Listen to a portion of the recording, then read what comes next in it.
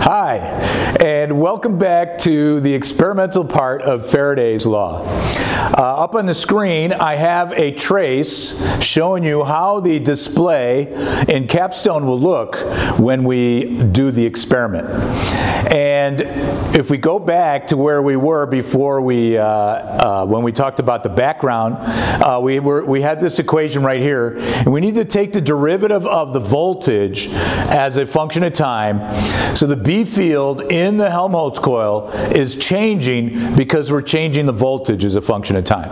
All right, now the voltage is this red trace right here, and what's nice about it's triangular, which means it has constant slope. So when you go dV dt, you're just looking for the slope on that triangular wave right there.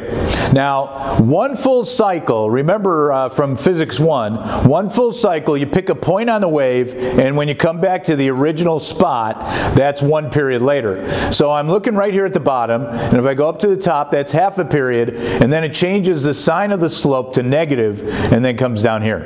And then in the meantime, you can see that the induced EMF, which is the derivative of the voltage, is a constant.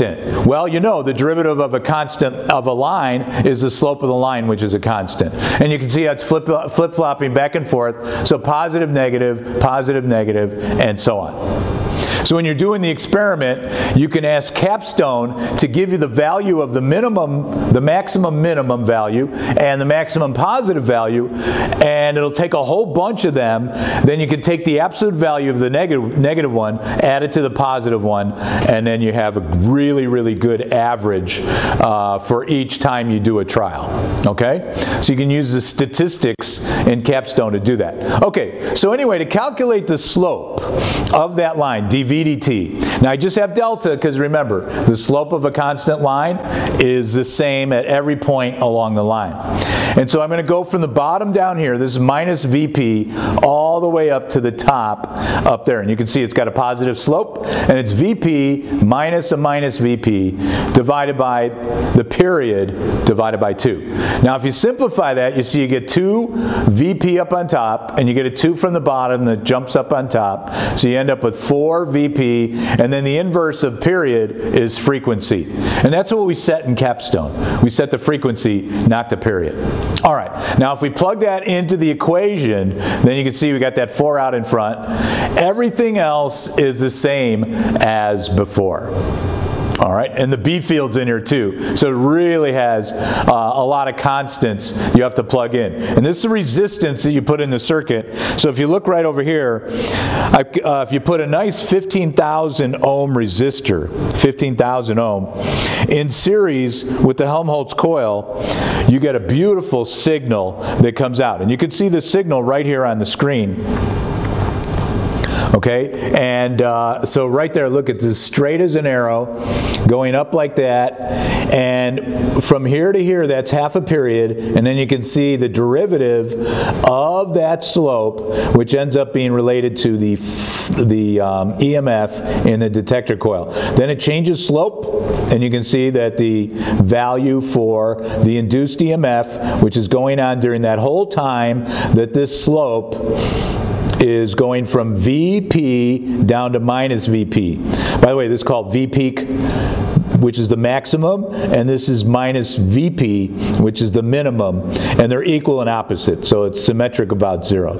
All right, so you can see that right there. We're going to run it in 1 second. If you go over on the left over here, so this is hooked up to the Helmholtz coil, and you can set the frequency. I've got the frequency set on 1000. You go up here and you can change the type of wave. So we're looking at a triangular wave, and it's a 5-volt signal. For one experiment, you're going to change the voltage. You can go as high as 15 volts, which means you're going from minus 15 to positive 15.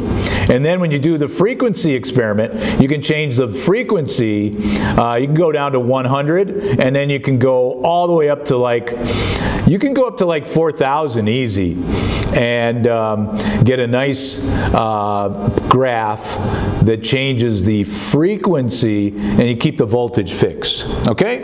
And you just turn it on right here. In fact, it's on right now, on and off, so it's on right there.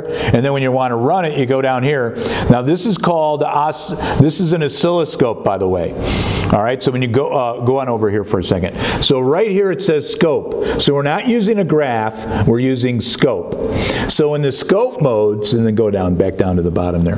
When you go into scope mode, it's a very fast device, so you got to set it for fast monitor mode because the frequencies are so high. So you use fast monitor mode right here where it's set already, and then you can push click. All right, and I got to turn it on. And when I turn it on, by the way, if you don't set a trigger, here's what it looks like. So you see it's jumping all around the screen. And so we need to tell the oscilloscope to lock in on that frequency. And it's called a trigger. So up here at the top, you push that little button, and then it's frozen on the screen.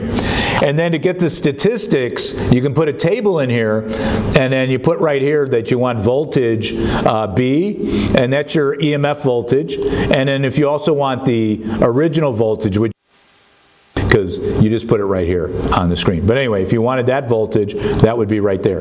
And then it's still running. Let me turn it off for 1 second. And then you go up here to statistics, and you see it gives you the min and the max down in the bottom.